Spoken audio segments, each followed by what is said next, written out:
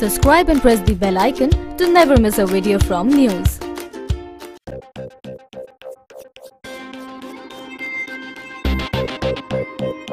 The heat around former President Pranab Mukherjee's participation as chief guest in RSS function Tritiya Varsh Varg in Nagpur has reached at its crescendo.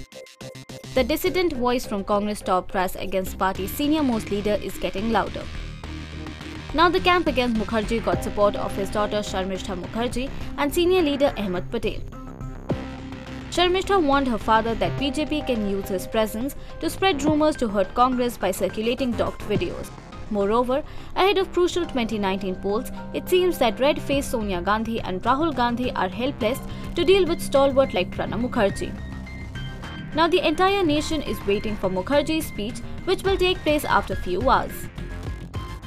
NYOOOZ Desk.